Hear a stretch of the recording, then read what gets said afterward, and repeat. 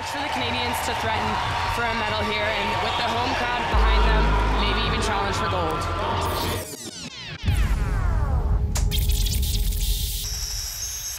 Hi, I'm Penny Oleksiak, and I'm going to be watching the 4x2 women's freestyle relay. Bonjour, je m'appelle Katerine Savard et j'ai fait partie du relais 4x200 mètres libre qui a été médaillé d'or au Championnat du monde à Windsor. Hi, I'm Kennedy Goss. I was a member of the 4x200 freestyle relay in Windsor for the 2016 Short Course World Championship Games.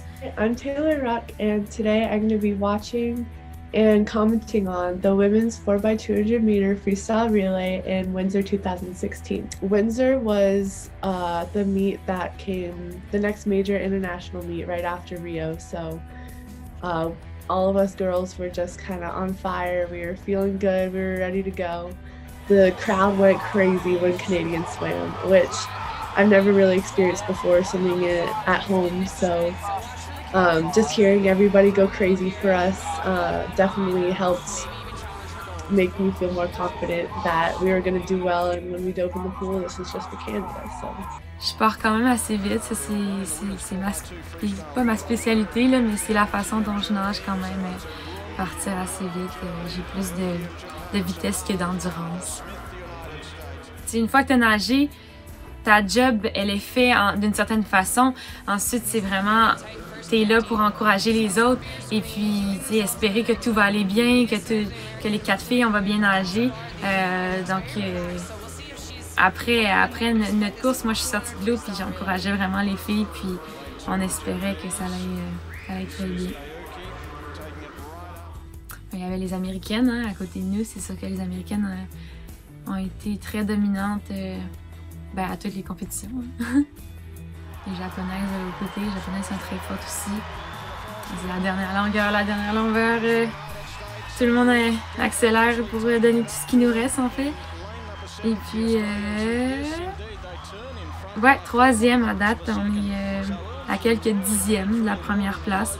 Donc moi, à partir de maintenant, ma nage était faite, j'encourageais les filles. For me, Ben wanted me to keep in mind just getting ahead of everybody, so that's what you can see here. I mean, I'm just trying, usually on this race, like,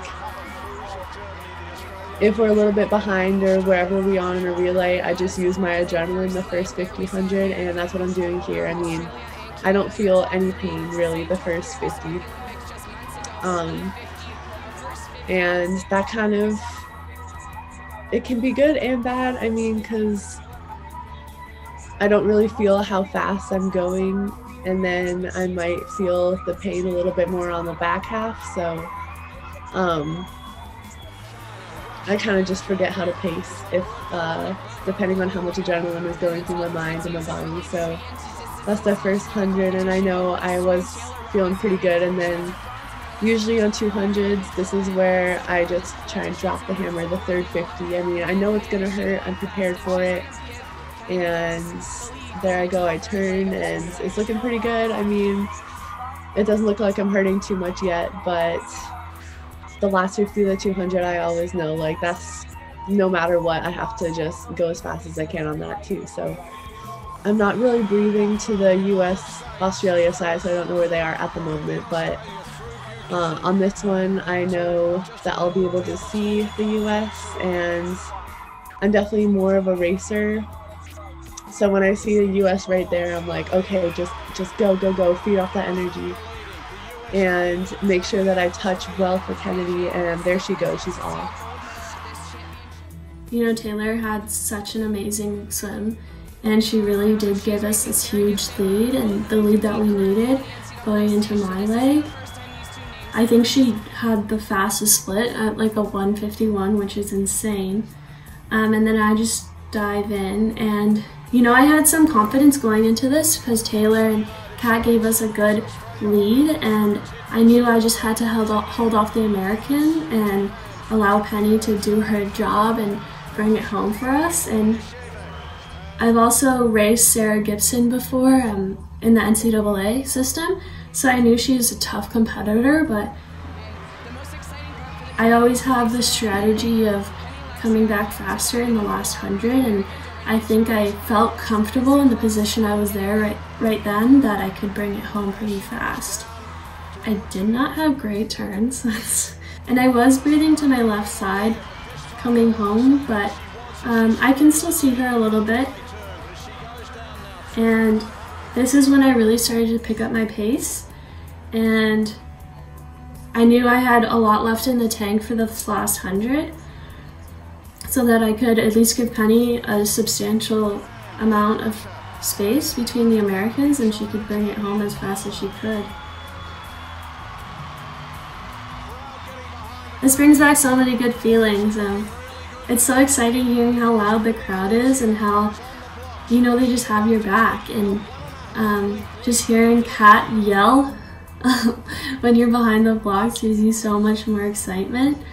I'm really proud of this swim. I think it's one of my fastest splits.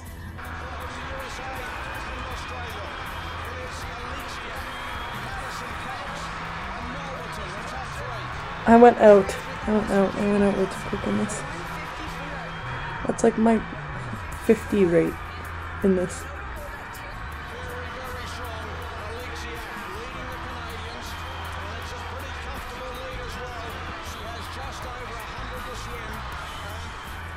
The announcers are so kind to me.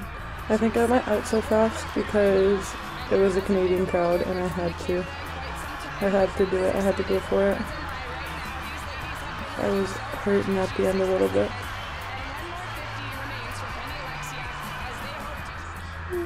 I love a Canadian crowd.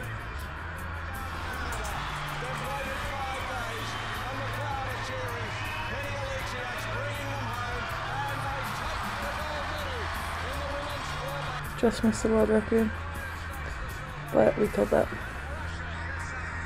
And you can see how tired I am holding on to the net for my life. And everyone goes to like touch my hand and touch my head, and I could not deal with it. I remember that. I was like dead in the water. I just remember the crowd going crazy and looking up and seeing all the other Canadian teammates just jumping up and down and being so excited. Was something that is pretty indescribable and something that I am so proud of, and proud of to be able to do it in front of my parents and my friends and family. Is just something that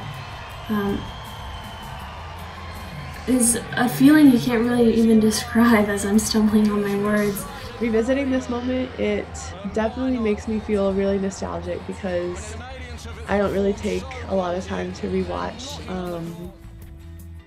my past races, or I mean anything really. I usually, when I just do a race or a relay or anything, I touch, it's in my head for a day or two, or maybe the meet, and then it's kind of out of my head. So watching Windsor especially, it's just really cool to see like that happen, and it brings back all the memories and the feelings associated with it. Silver medals, and listen for the announcement.